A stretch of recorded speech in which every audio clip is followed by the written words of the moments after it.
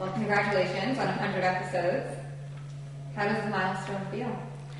It's definitely cool. I mean, I hope that at some point in my career, my life again, that I can say that I've been a part of something this impactful and long-lasting. But who knows? I mean, this is definitely a big deal.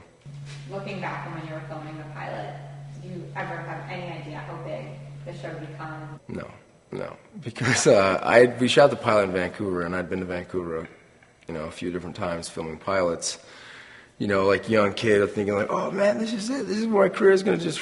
And people be like, pilots kind of come and go. It's like whatever. And then it didn't end up working out. That's actually where I met Julie Plec. Was on a pilot of her friends, and filming the Vampire Diaries pilot.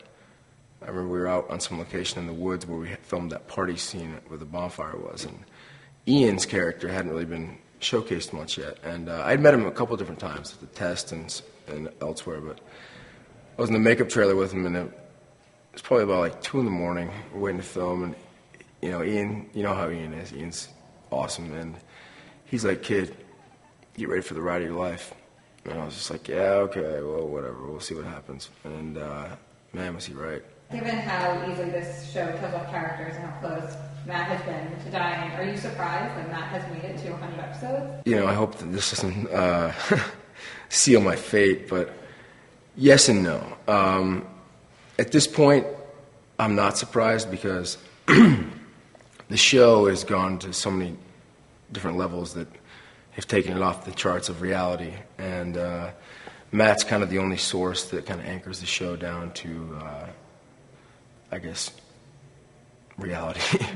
Matt's the, it sounds super cheesy, I know, but Matt's kind of the lighthouse in a crazy supernatural storm. Do you have a favorite moment or episode? I mean, I like doing things that are physically challenging as well as, my acting skills. Like, I liked all the underwater stuff. That was all fun. But as far as a scene that will always stand out in my mind, it wasn't much acting on anyone else's part other than one person.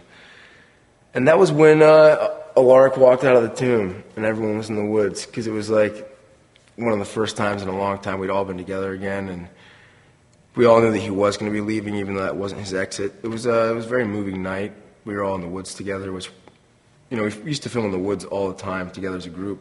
And early on in the show, if you remember, like a lot of times there were scenes where everyone was together, and then as the show's evolved, it's all split up. So, like that scene, just any scene where we're all together, I guess, again, because it reminds us of the pilot. And final question. What is it like working with that guy, Stephen McQueen? Well, it depends, It depends if it's pre-workout, post-workout. This guy, he comes into work with 6 chickens, kills them himself, cooks them in his room. Eat them raw. Eats them raw, yeah. Ain't no such thing as salmonella. Yeah, you want to know what it's like working with this guy. He eats a dozen eggs a day. I do. Imagine being on set in a confined space like Protein this. powder and eggs. The guy that eats a dozen eggs a day. I mean, I get a little bit gassy on the set of the Vampire. He said it. I didn't need to. Yeah, but other than that, he's a nice kid. He's good. It's nice working with him.